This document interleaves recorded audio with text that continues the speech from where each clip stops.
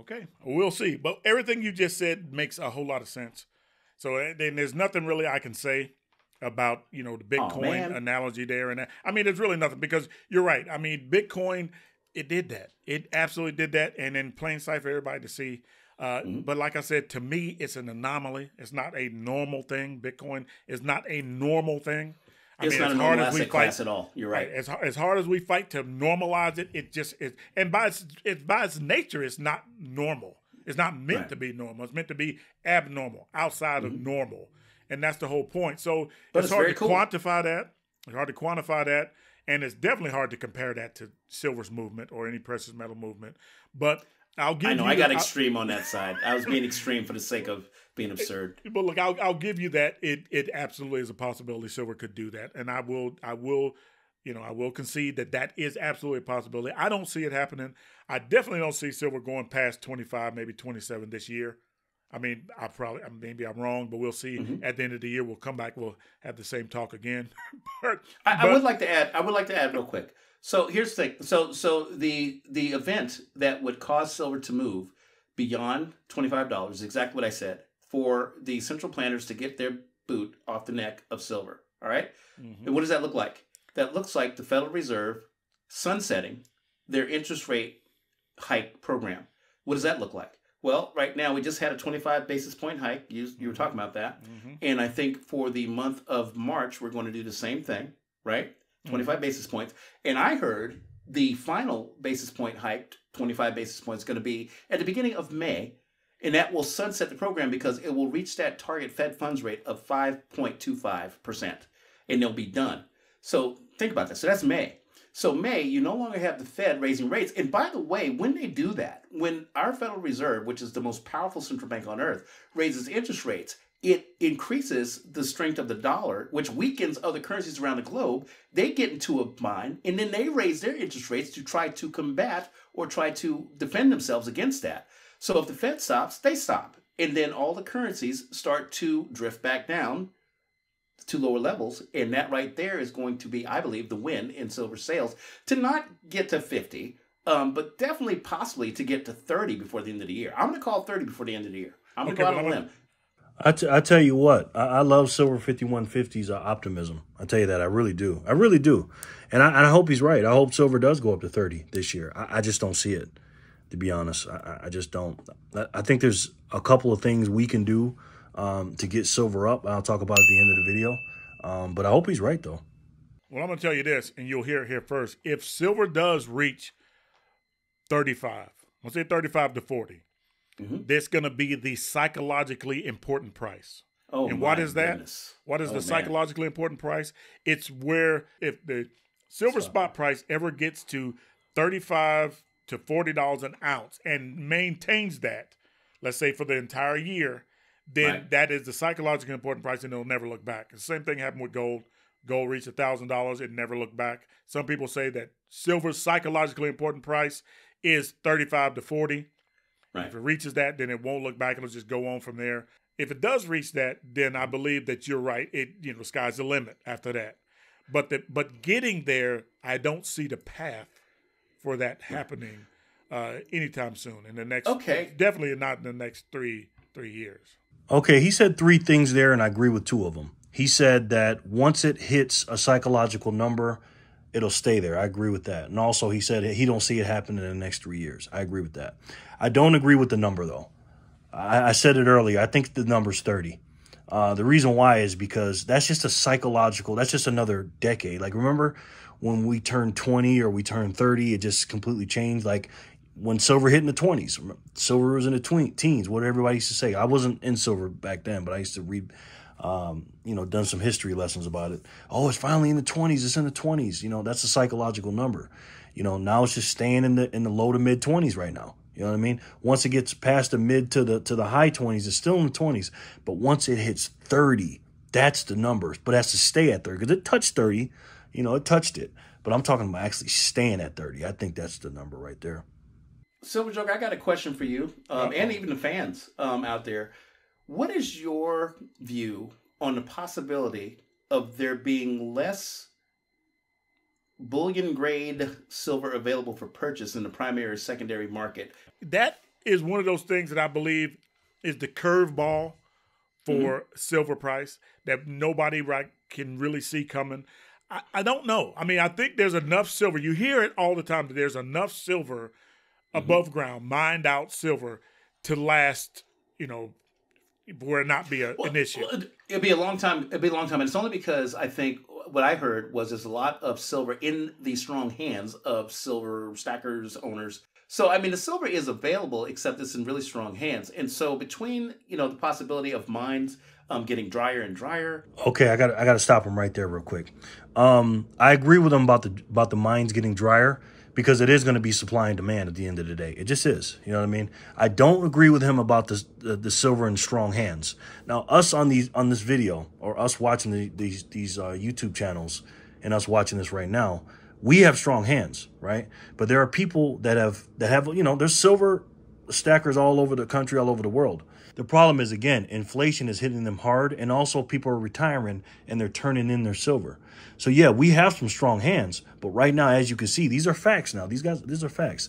The silver in the stores, in the silver shops, they're packed with it. You know what I mean? So it's not like everybody's just hoarding it and nobody's selling it. If that's the case, then the price would go up automatically. You know what I mean? People are selling off their silver. So again, I do believe in the silver mines being drained out, but I believe it's just being passed back and forth between us and and other dealers and private sellers and stuff like that, and private buyers and stuff, because people are just getting hit with inflation. And then big players, I'm not saying that Elon Musk is going to decide that, that his next plant is going to, need all this silver and like that, or that Warren Buffett's going to revisit 1997. But the thing is, it's very much a possibility that Apple or someone will look and go, geez, man, price of silver is over $35. It's closing consistently between $35 and $40. We should probably buy forward, right? We should buy forward to make sure that we can front run some higher prices. Just speculating. The only way I see silver possibly going to these high valuations is if something like a silver squeeze was to happen. On that scale. If something like a silver squeeze happened, like with GameStop, remember when that happened? If you could get something similar to that happening, where people like, I guess, gotta have physical silver, then maybe we reach that, that psychologically important price, and then silver takes off. But barring something like that happening, I really don't see the economy on its own pushing people to where silver's going to be. Right. It's going to explode. I see what you're getting at. Yeah, I see what you're getting at. Okay, because in the vein we were talking about, all those things we just mentioned, I mean all of them, would actually constitute the silver squeeze required to break the banker's hold, like it says in the old song and stuff. And so it would be at that point. But as regular economic activity as it is right now with the Fed managing interest rates, you're absolutely right. It is not going to do much of anything. There'll need to be some kind of black swan, gray swan, silver swan to break that up. Right. And my whole point is it doesn't need to go there. It does not have to go to $50 an ounce to be valuable to you as far as protection for your finances. And that's where I stand on it. All right. Absolutely. Well, I think we just about covered everything. I mean, and we're still friends, at least, right now. While until the next debate. Yeah. But no, this was fun. And where do you stand? Please leave us a comment and let us know where you stand on this. But anyway, that's all I got. Anything you want to add to that, Silver 5150? I would just say this. We've been talking about the silver psychology of it all, but I will say this, guys. If you're out there purchasing right now, I have 2 recommendations for you. You don't have to follow up on them, but just check them out. If you're looking to buy gold and silver, you really want to consider increments. The smaller the increment, the better, because you get more transactional pieces that are assayed and weighed and marked as such. Go check out Money Metals Exchange. They've got the gold backs there, different denominations, different sizes, right? And they've also got the Valcambi 100 times 1 silver combi bars. Just those 2 items. If you can't do anything else, look into those, do some research, decide if it's for you, and that'd be a good play to make as we get closer to these higher inflationary times. There you go. Very well said, my friend. And as usual, you guys know that, Silver Train is rolling. I mean, there's plenty of room on the Silver Train. We'll add another car if we have to. Anyway, appreciate you guys stopping by. Keep stacking. Peace. Peace. What a talk. Two great silver stackers. He's right. He's got room on his silver train, and I'm getting on board for sure. I love that discussion, man. I really did. Silver 5150. He's a great guy, man. Great stacker. Check out his channel. He doesn't make a lot of videos over there, but you guys all know Silver Joker. But my overall thoughts was I agree with Silver Joker the most. I hope Silver 5150 is right, but they said a lot at the end. But I believe Silver Joker is just being calm and cool about it and everything else. But now I do disagree with Silver Joker on the thing that he said you don't need it to be $50 an ounce. I need mine to go at least $50 an ounce, because if it's still in the 20s with inflation, so again, $25 right now we'll buy what $25 we'll buy right now.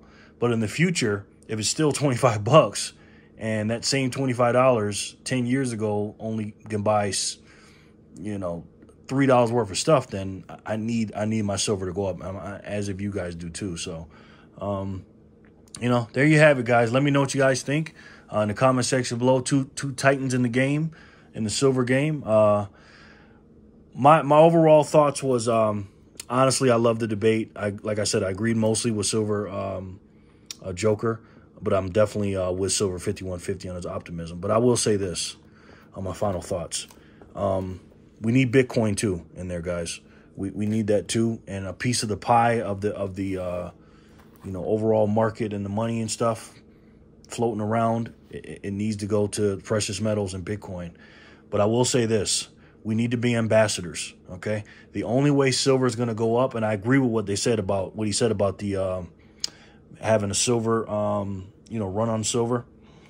I agree with that. But the only way we're going to do that is not just a bunch of apes and just a bunch of few of us going out there getting it and getting it all at once. That's not the way to do it. It's not. You can't think short term.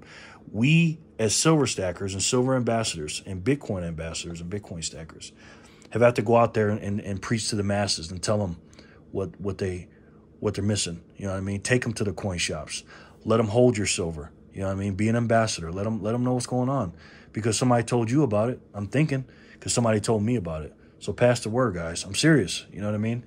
Teach them. You know what I mean? Talk to 2 new people. Talk to your family members. Talk to your friends.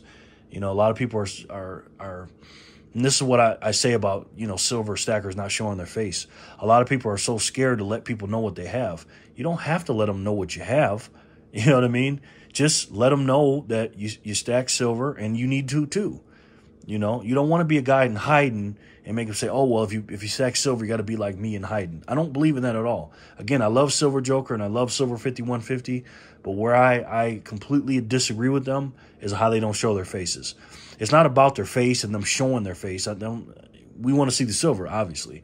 But again, we want to see a face with the silver, and we want to let people know I'm a real person, and you don't have to hide. And this is going to be mainstream.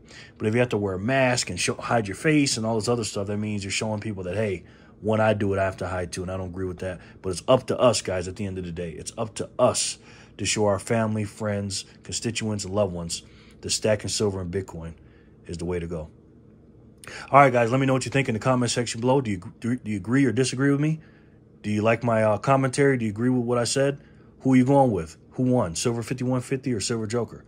Let me know. Please, guys, in the comment section below.